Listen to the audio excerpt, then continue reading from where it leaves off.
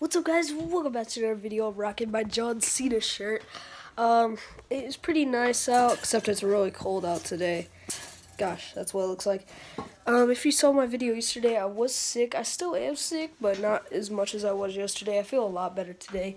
If you didn't know, my dad is coming home today at like 6 p.m., 5 p.m. or something like that. And we're having good stuff for dinner. I forgot what we're having, but it's something good. But yeah, I've just been sitting here. I just got done playing GTA 5. I just hit my foot. That hurt. But I'm about to start playing some GTA 5. And I want to show you guys these these semi-truck pictures that I draw. I draw a lot. This one is a dump truck. This one is a Freightliner. These are all semi-trucks, by the way. This is what my dad's truck looks like, except it's newer, but the lights are like rectangular.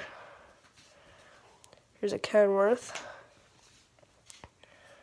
There's some cab over with a triaxle. If you don't know what a triaxle is, it's basically just another wheel and axle just to haul more weight.